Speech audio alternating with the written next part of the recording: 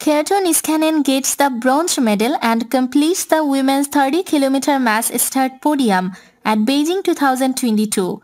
Kerttu Niskanen of Finland led a chase group to the line for bronze, 2 minutes 33.3 seconds behind.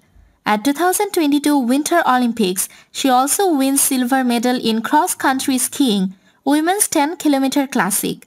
At the 2014 Winter Olympics in Sochi, she won 2 silver medals as a member of Team Finland in 4x5-km relay and in team sprint. She also finished 4th in 30-km freestyle. In 2021, Niskanen won her first individual Olympic medal when she placed second in the 10-km classical event, losing the gold medal to Therese Johaug of Norway by only 0.4 seconds. She also placed 4th in the skiathlon, which was already her 4th place finish in individual Olympic or World Championship competitions.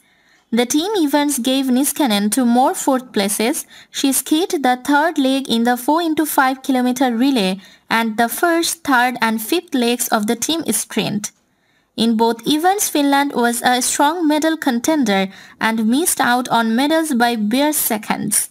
At the FIS Nordic World Ski Championships 2011 in Oslo, Niskanen finished 8th in the 10-km classical event.